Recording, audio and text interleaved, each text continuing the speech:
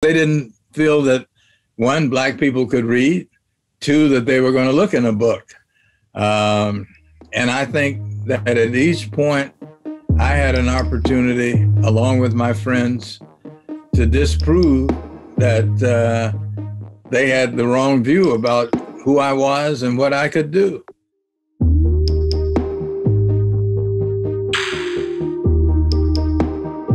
So walk me through, I think some people are familiar with the big day as they've seen it on television so many times or heard about it so many times, but walk me through the run-up to finding yourself at this historical moment. Well, I think you have to walk back to the Supreme Court decision of Brown versus the Board of Education, which outlawed segregation in public schools. And as I said, sometimes it seemed like a non-event, not an event, that Little Rock School Board was attempting to comply with the Brown decision that the Supreme Court handed down. Sure. And I'm like any 15, 16-year-old that I didn't pay a lot of attention to it. It didn't, historic moments are not something you go outside your comfort zone to be involved in. But the spring of 1957, the Little Rock School Board was attempting to comply with the Supreme Court decision. At least that's what they said. They asked for students who lived in the school district who were interested in volunteering to sign a sheet of paper. And I complied with that and signed the sheet of paper and didn't pay any attention to it. And as the summer of 57 rolled along, I had a summer job. I was the houseman at a country club in Little Rock. And, I got a hamburger and a soft drink and made whatever the minimum wage was at that time, and I was a happy camper. Well, as the summer developed, it turned out that the governor of Arkansas said he was going to call out the National Guard to keep us from going to Central High School. And so you created this constitutional conflict. Again, I'm like any other teenager. That doesn't check out as the most important thing for my summer. But it also meant that I had to pay a lot more attention to this event because I was the only one in the 12th grade that's the paper. And was the only one that at the end of the day, the Little Rock School Board decided to invite us to become the Little Rock Nine. My interest did get heightened, though, when all of this activity around our going to Central High School developed. In fact, my shorthand said to me that if all this attention is being paid to this going to the school, this has got to be some sort of big deal.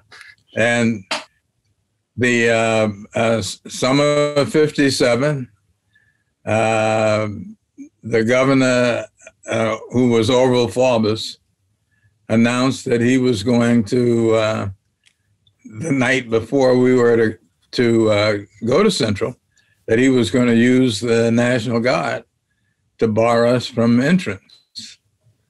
And I thought from that point on, this must be something of importance. It was important, I guess, if I look at two events that sort of centered me. One was the Montgomery bus boycott, in which involved Dr. King and Rosa Parks and a number of other people. And then the second event was the murder of Emmett Till. I'm drawing Emmett Till. Emmett Till. Yeah. That Emmett Till. Emmett Till's murder was in the spring of '57. The Montgomery bus boycott began that winter, and you spent some time, looking at events around civil rights. I didn't see myself as as one of the shock troopers, but I thought that if this was going to change the way Black people were perceived, the way that they had an opportunity to interact, elimination of Jim Crow, all of these things leading up to a change that I thought was great for me. I believe that non-events were something that we shouldn't pay attention to. And then thirdly, I saw all of this as helping to improve the atmosphere around Little Rock for myself. So the other students were all much younger than you. So you in effect volunteered as opposed to your parents sort of signing you up for it. So you must have had your parents were activists as well, right? My mother was a school teacher. My aunt was a teacher.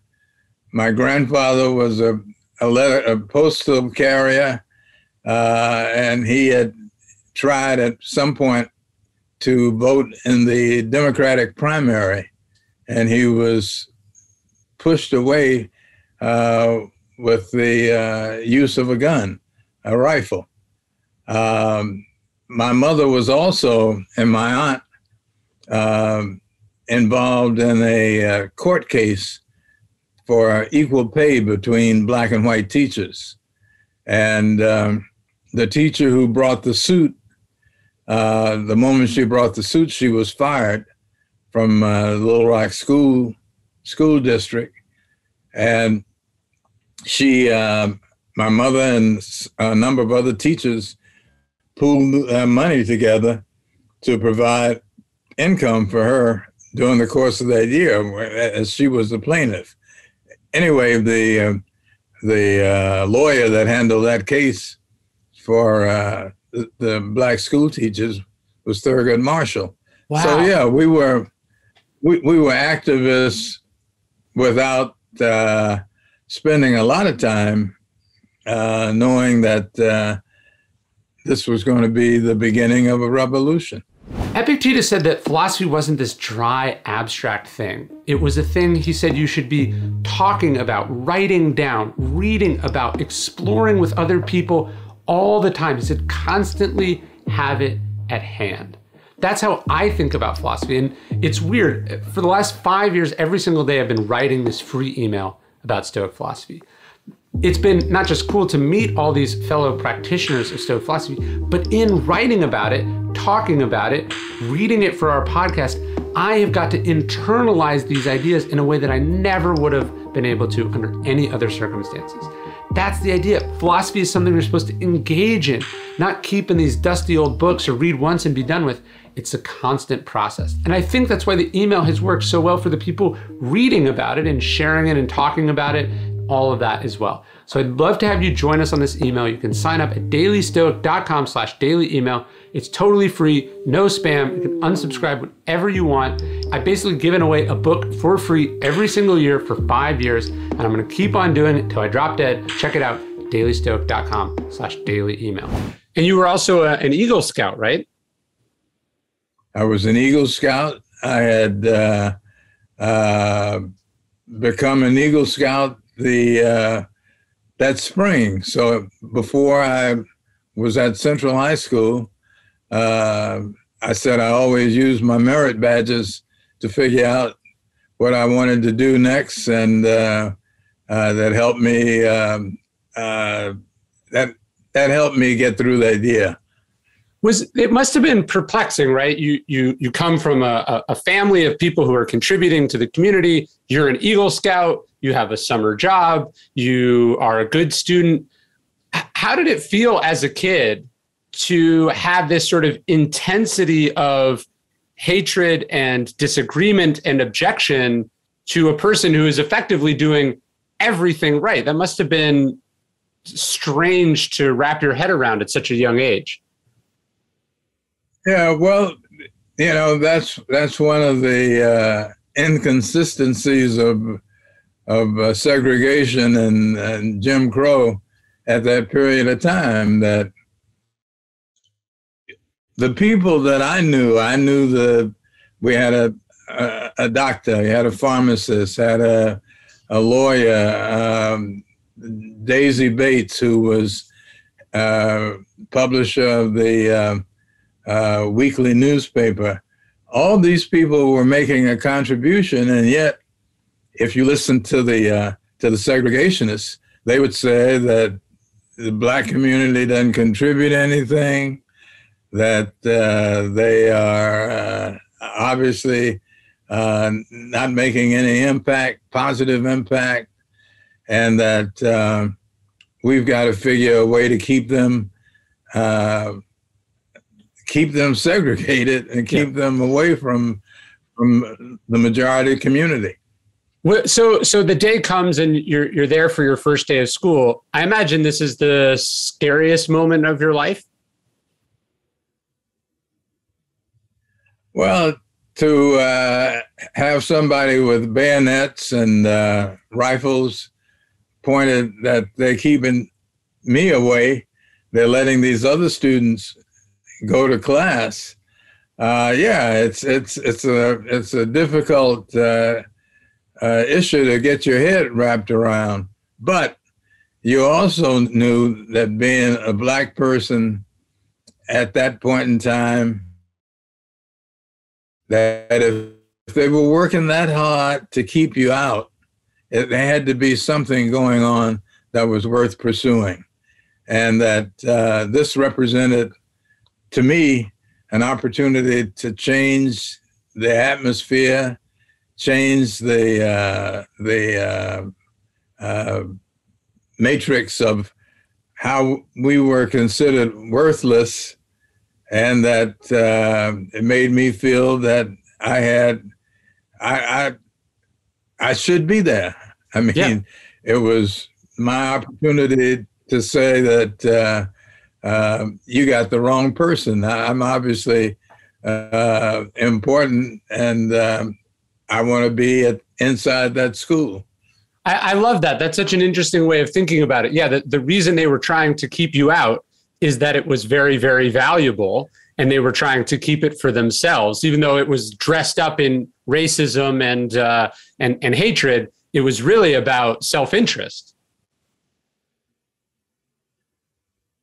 Yeah, and you came to the conclusion that you were making a real contribution to the community, much more so than they were willing to admit, and that segregation and Jim Crow and all of the rationale that they threw up to keep you out didn't make sense.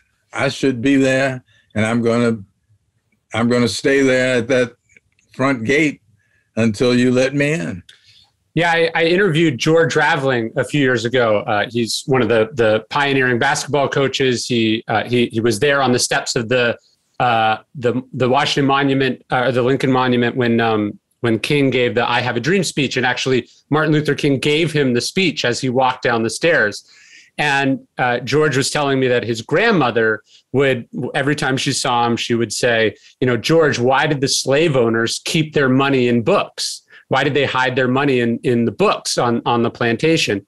And he said, "I don't know." And she said, because she thought the slaves would never look there. And he was saying that because they knew books were valuable, but were trying to deceive him from thinking they were valuable. And that's precisely why he has spent so much of his life reading. Precisely the things that they're trying to keep away from you are the things you deserve and should be seeking out. Well, I appreciate that, because I was at the march as well, and had an opportunity to hear Dr. King speak. Well, and I don't know whether you're aware that he came to my graduation, my high school graduation. I didn't know that. He was giving a speech in Pine Bluff, Arkansas, which is maybe 20, 30 miles from Little Rock. And he decided that he wanted to witness my graduation. He came up, sat with the woman who I mentioned, Daisy Bates, and my family. And so I always said that I'm one of the few people in the world that had Dr. Martin Luther King at their high school graduation. Wow. But over the years, I had an opportunity to see him. And as I said, I was at the march for jobs and freedom, that Dr. King was there, A. Philip Randolph was there, Marlon Brando was there, and it was an event to be. I bet. So when you walk into that school for the first time, once you sort of get past the barriers and once you're inside, what was it like to be showing up to your senior year of high school, which is difficult and strange and weird, even under normal circumstances? How did you navigate that year and get your education while so many people were, probably rooting for and trying to make you fail? To have you fail. Well, I think that because they worked hard at trying to make me fail, made me also stronger in terms of trying to succeed. I paid a lot of attention to the fact that I needed to study. In fact, I had a couple of tutors that were working with me. I had a course in physics that was really very difficult for me. But the reason I got through it is my tutor was a physics professor from the University of Arkansas Medical School. He was white.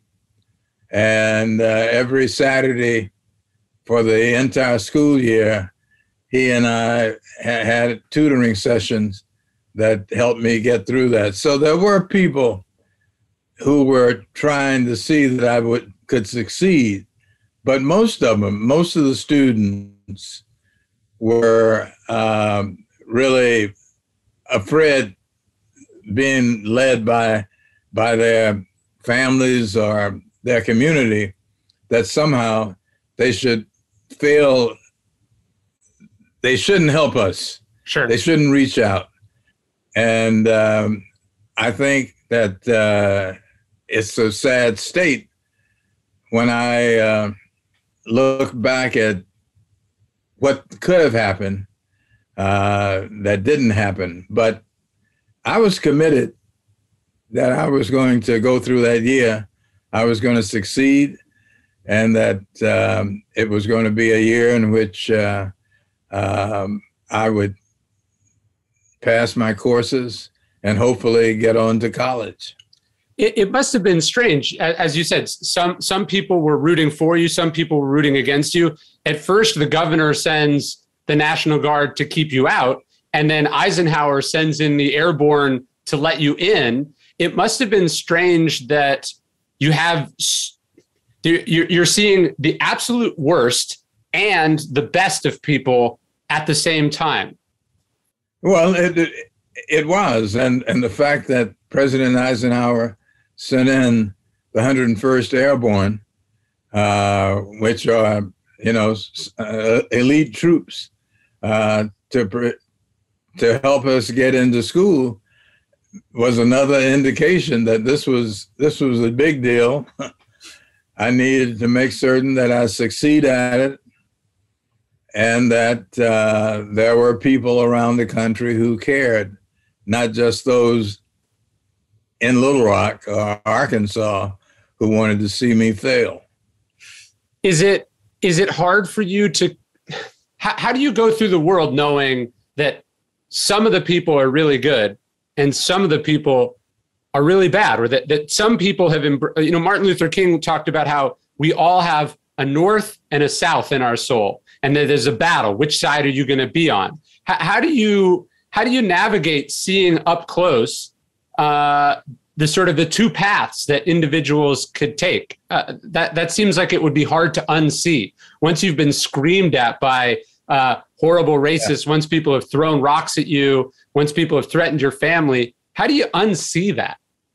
Well, you knew growing up in Little Rock that this was an attitude that a number of people had, and that I was taught by my family and by my friends and my community that I had value.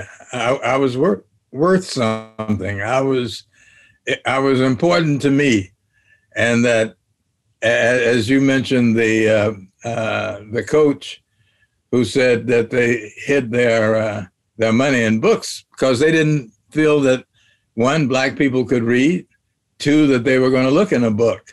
And I think that at each point, I had an opportunity, along with my friends, to disprove that they had the wrong view about who I was and what I could do. And that way, I could always read, and they wouldn't know that I had an idea where the money was. So I think particularly growing up, I felt this way. This feels like it was all a very long time ago. But I was just reading to my son, there's a children's book. My son's 4, and Ruby Bridges wrote a children's book. And I'm reading the back of it, and she's only 66 years old. And you're 79, 80. It wasn't that long ago that this happened. This was recent. In fact, we were a year before Ruby when she went to school in New Orleans. That Little Rock was the 57, I think. She was 58, 59 when she went to school in New Orleans. But no, this is less than 100 years, and we're still fighting ideas that culminate in racist views about what people can and can't do. And that's why I think it's important for you to read to your son that we're ready to take on these challenges. We're ready to disprove backwards thinking that people have about other people, and that we're ready to show the world and that this is a changed atmosphere, that this is a place that we're able to show that we can grow. We as a country have to grow. We're going to a world in which people, as Dr. King said, hopefully judged by the content of their character, not who they are. So race, justice, an opportunity to show that we all can make a contribution is where we are at this moment. As I was thinking about all this, I reached out to my family because my grandmother and her side of the family is all from Bearville, Arkansas. And so I asked, I said, did my grandmother, was the high school she went to segregated? And they said, actually, I guess the senior year of her high school, the Berryville High School was destroyed by a tornado. And so she went to Little Rock High School. They sent her to Little Rock High School. I think this is 45, 46.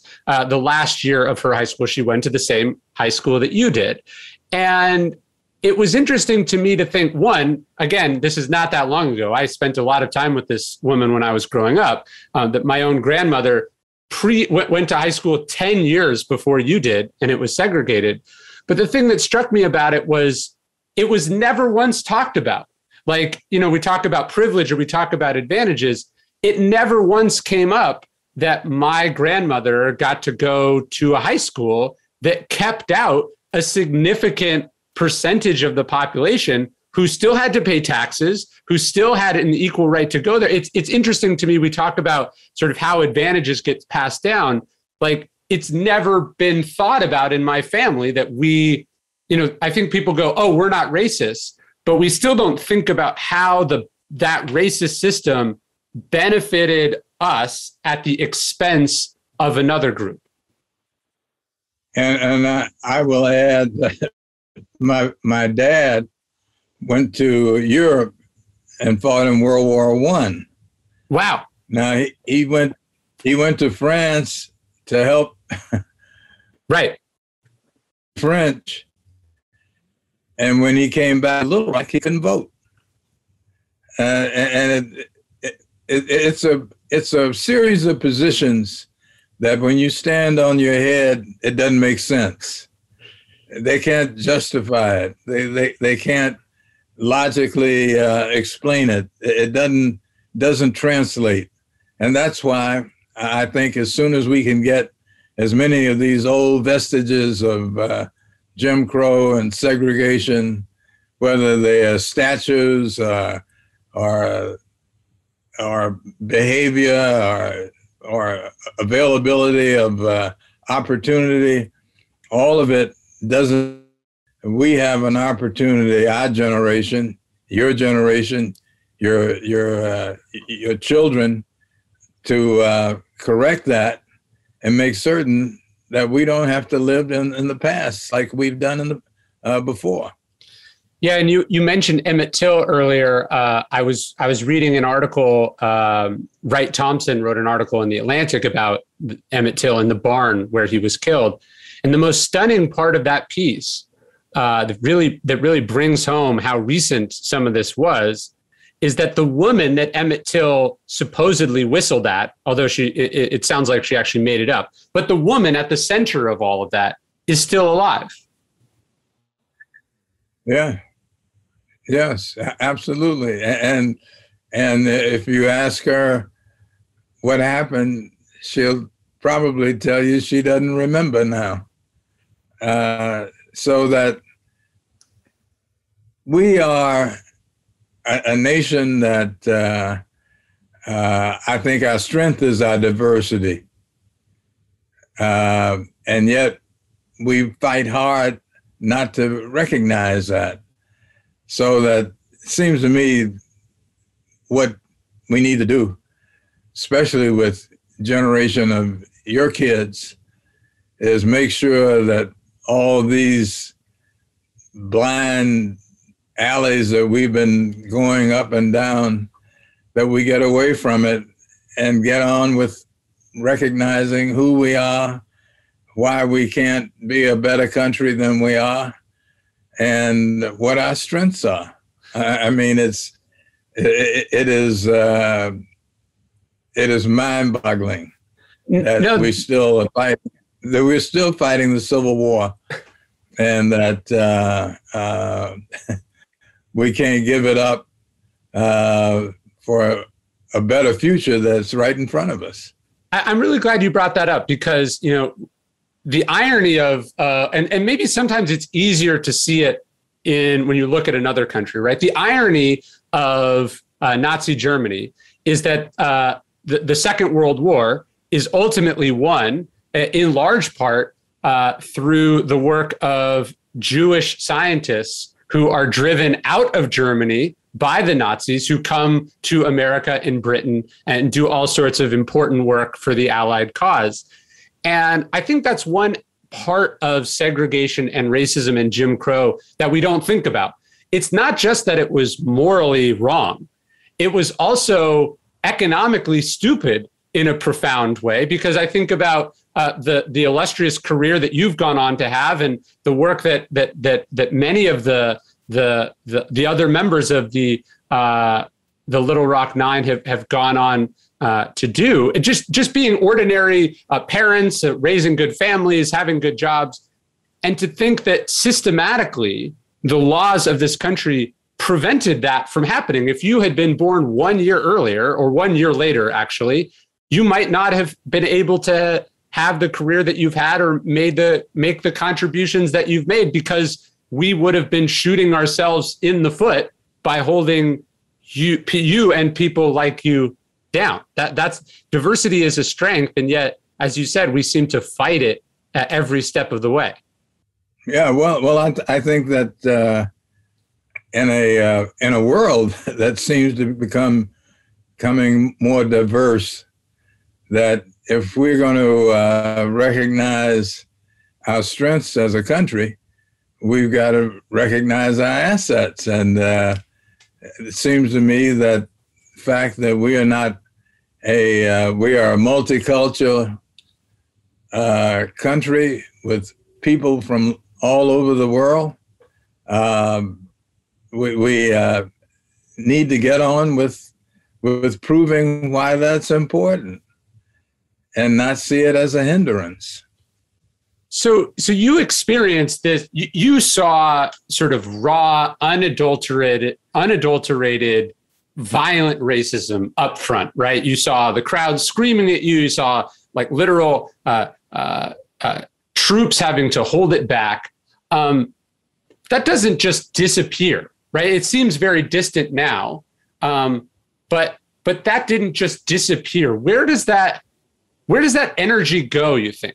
Where does the energy go? Well, that's a great question. It ought to go towards an improvement of opportunity for everybody in this country.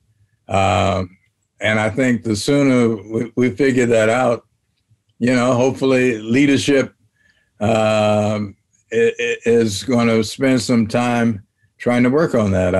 I think the present administration, obviously, a very important accomplishment to have a vice president of the country that is not a white male. Sure. In fact, that probably does greater opportunity for young women to see Vice President Harris than it does to see her as a person of color. I think that you're interviewing. You're recognizing that we're a different place. That when you talk to your son and ask him, what does he see? The opportunities in America. He would probably tell you he sees Martians, which wouldn't be bad because we're spending all this time trying to get to Mars, and if anybody's up there, we're going to be shocked out of our pants. But we are at a point. We have an opportunity to look at the future as something different than our history. And I feel great about that. I see it in my family. I see it with my children, who are all adults and grown up and families that they have. Can America be different for the future than what we've seen it become in the past? And I'm an optimist. I believe that that's possible. And that's why I wanted to go to that school. And that's why I believe, change is good. Well, and that was sort of my question. I think maybe we've told ourselves a story that as soon as the schools were desegregated, or as soon as the Voting Rights Act was passed, that this all went away. And I guess what I'm saying is, you saw these people up close. You met their children, or maybe you went to class with them. They didn't magically get transformed just because Ernest Green sat next to them in history class or physics class. So how have you seen that evolution in people? Like, I guess what I'm saying is, it feels like we're having this reckoning now in the United States, because we realize that just because we made a few changes doesn't mean that everyone's soul was transformed, that we suddenly grew out of this many century long tradition of thinking about things the wrong way. But you're answering the question because it's more than just reckoning and sitting next to me in a physics class. It's a long history. But is that it can change. There are enough people who are willing to spend time trying to make it permanent, not just window dressing. Sure. And if anybody thinks that simply because we did one act, or we made one change here, or that we had a black president or a black vice president, we had a black president, all of that,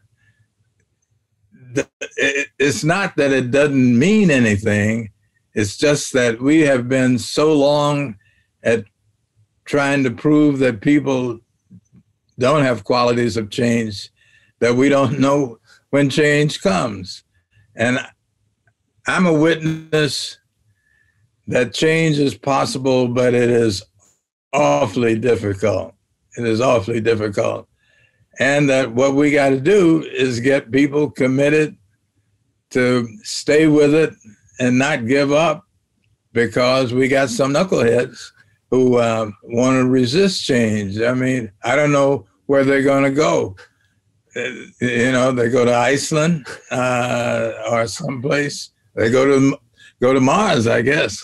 But they've got to be willing to accept the fact that we're all human beings and we've got something to contribute to the plus side of this country. Well, I love that you said that you're an optimist, because I think people, it's not that they use that as an excuse, but it's not enough to be, you weren't just, hey, I think the future is going to be better, or I think things will work out. Your optimism was also connected with the actions that you took, right? So I think people sometimes think progress just happens. Of course it does, but progress happens because individuals and groups come together and make progress together. And they continue to demand change. I think it's, as I said, my dad fought in World War I, and yet he was working on this abstract idea of equality. And when he came home, there were a whole ton of people who were resisting. He considered himself equal to me. Who does he think he is? Right. And I'm here to say that you and I and your kids and mine and my family and other members of the Nine, a big world out there. But we're not going to give in to the knuckleheads that said change can't occur and that I've got to live in the past. I'm going to want more.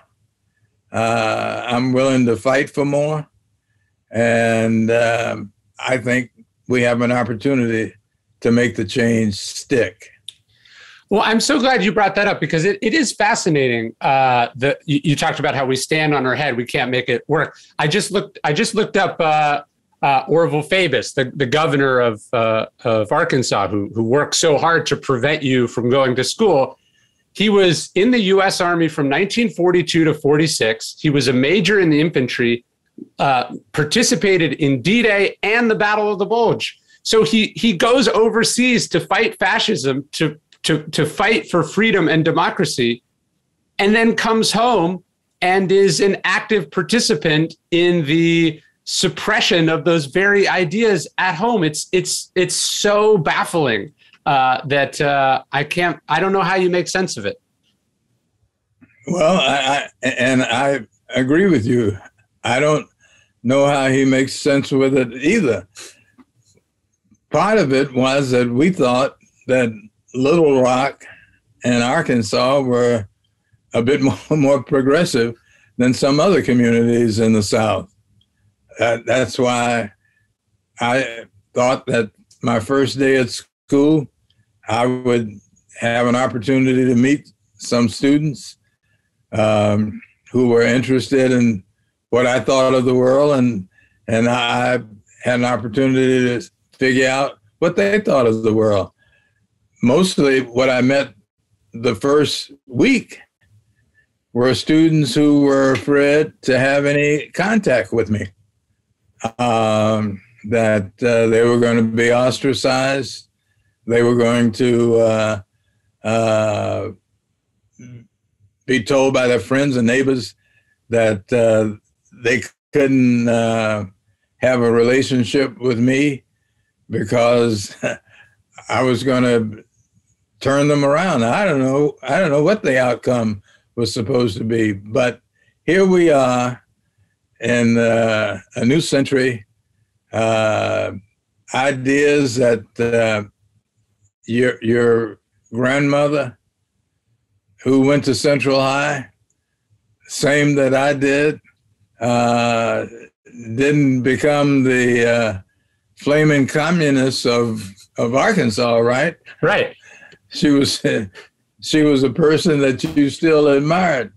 And what I think is that your grandmother and other people who went to Central when I was there, we need to hear from them that the place didn't fall apart, that Little Rock Central has had a number of students who have succeeded, done well.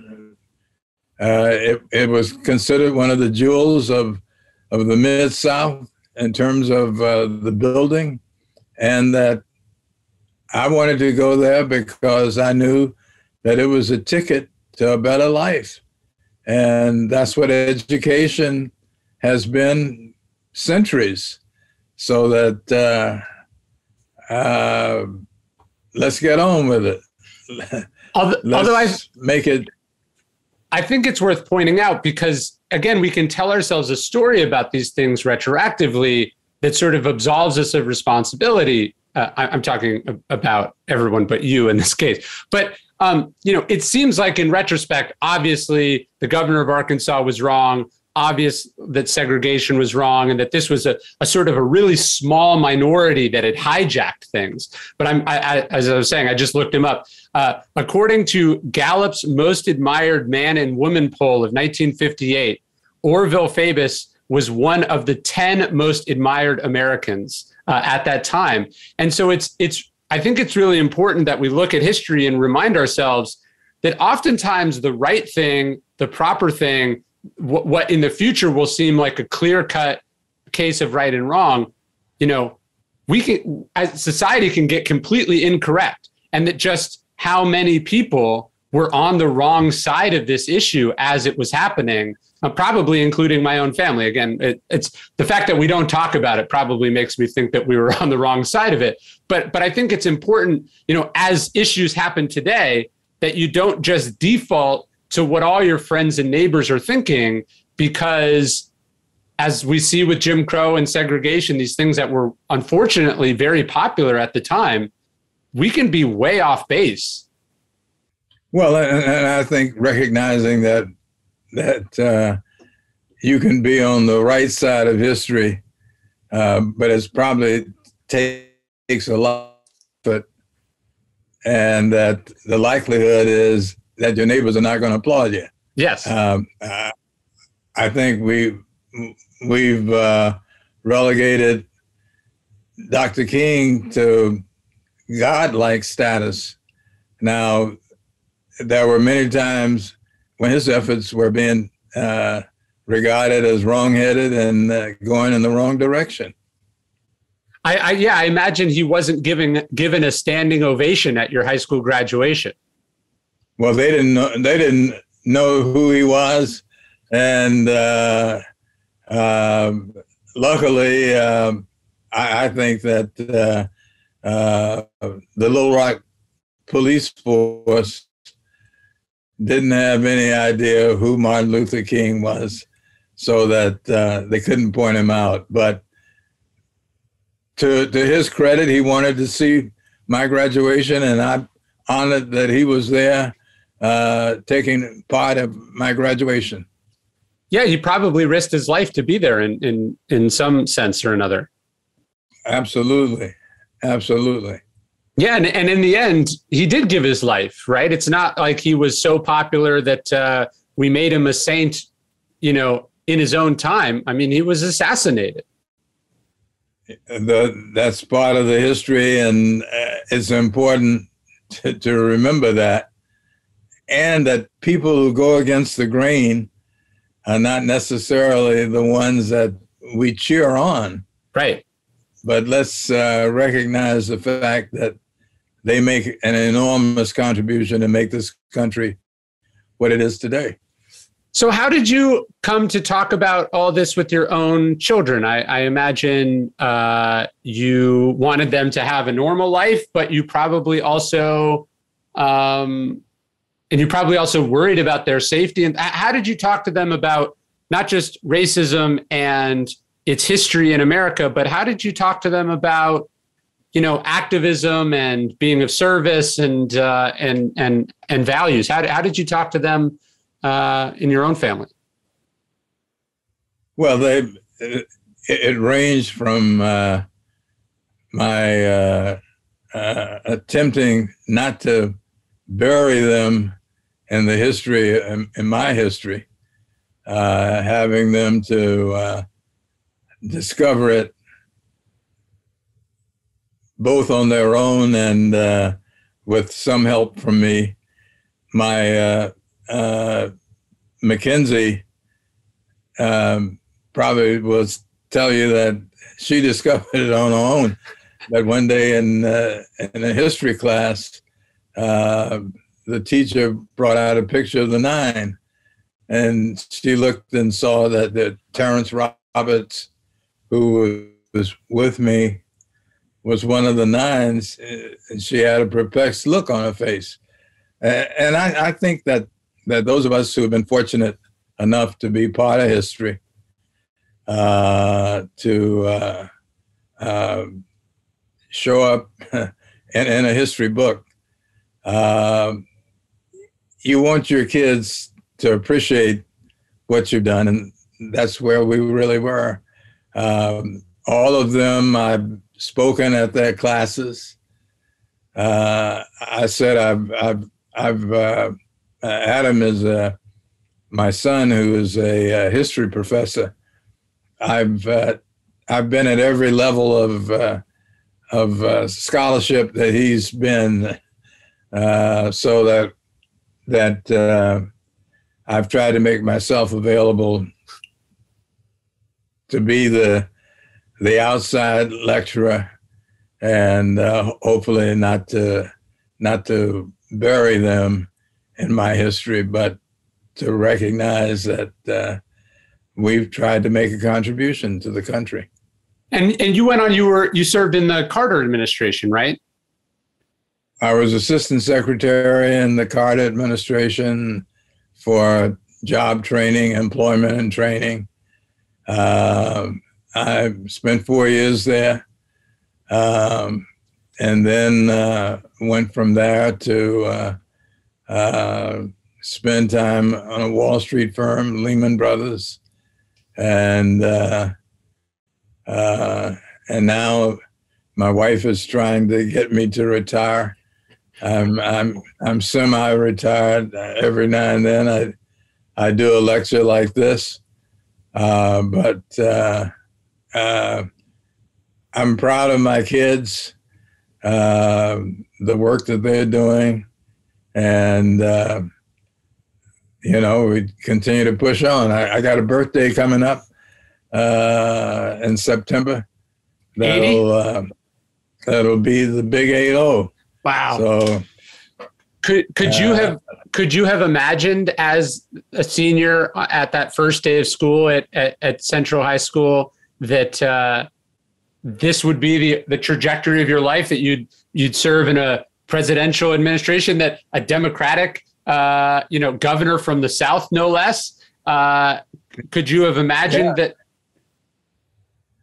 No, the opportunity to serve for President Carter was great. I've known a number of presidents. Obviously, Bill Clinton is someone that have a personal relationship with. President Obama, I went to his inauguration. So it's a moment that I cherish, but I always thought that if you gave me a shot, that this is the way it would turn out. I love that. And that, I think, again, to go to this self-interested argument, I think, and I read this once about Anne Frank.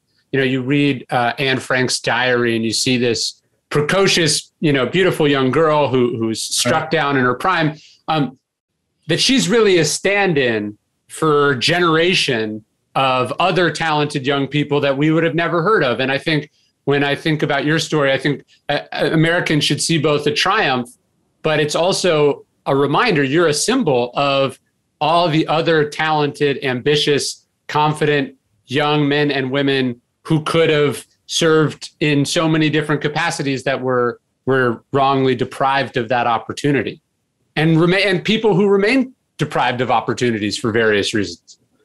Yeah, well, I hope that people see the upside of it, that it's the opportunity that we've closed out to a lot of folks. I'm sure my dad couldn't imagine, things that have happened, but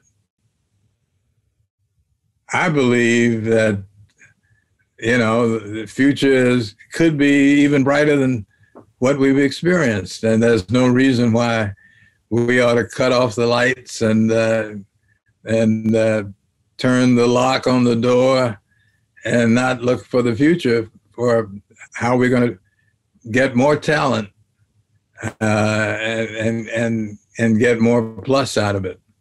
Well, as we wrap up, as America in the last year and a half has sort of begun to wrestle more publicly with some of these racial issues, something we should have done a long time ago, of course.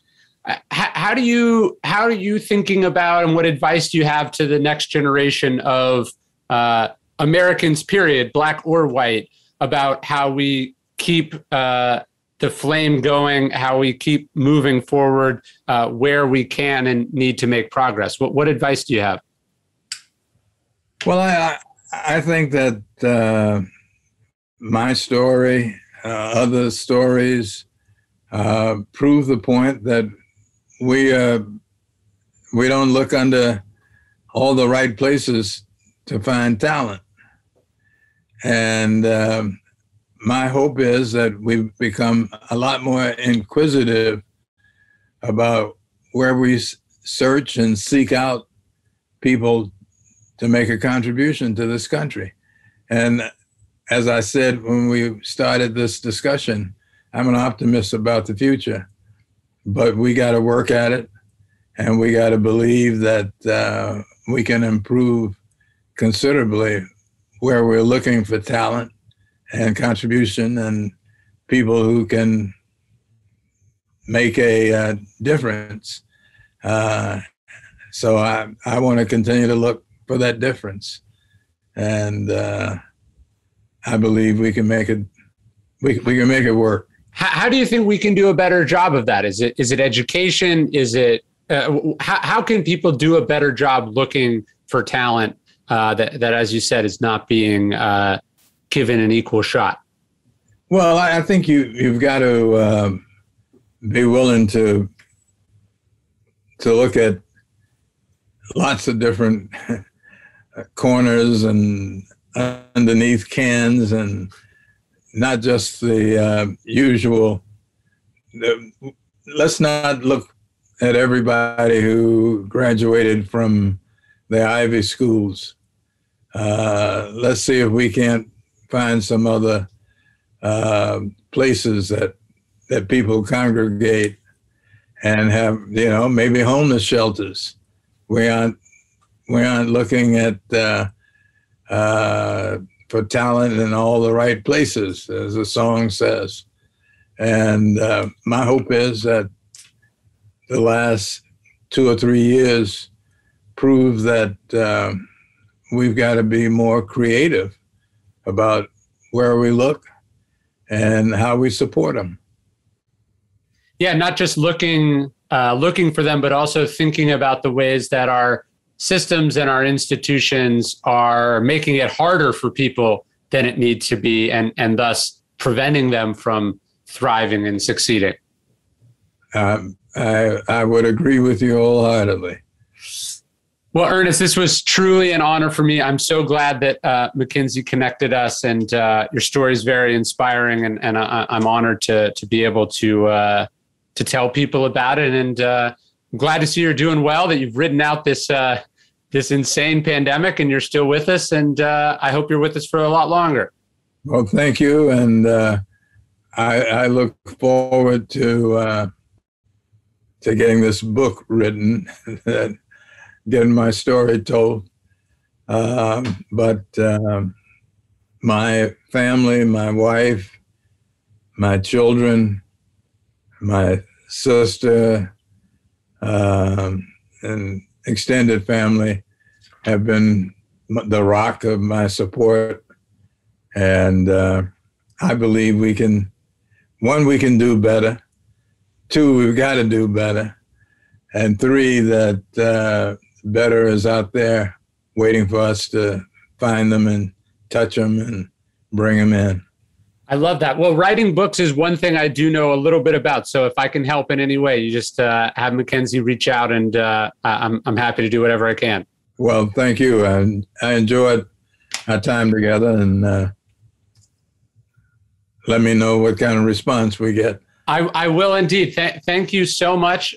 This was great. I'll let you go, and I hope you have a wonderful Monday. All right. Thank you. And same to you. Bye, sir. All right. Goodbye.